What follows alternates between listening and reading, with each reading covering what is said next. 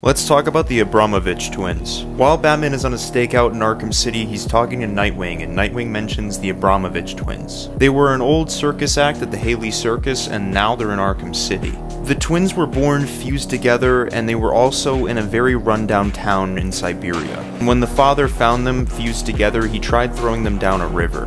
However, the two survived, and an old circus man actually found them and made them into an act. 20 years later, when the Haley Circus would arrive to Gotham City with the twins, Harley Quinn would approach the owner.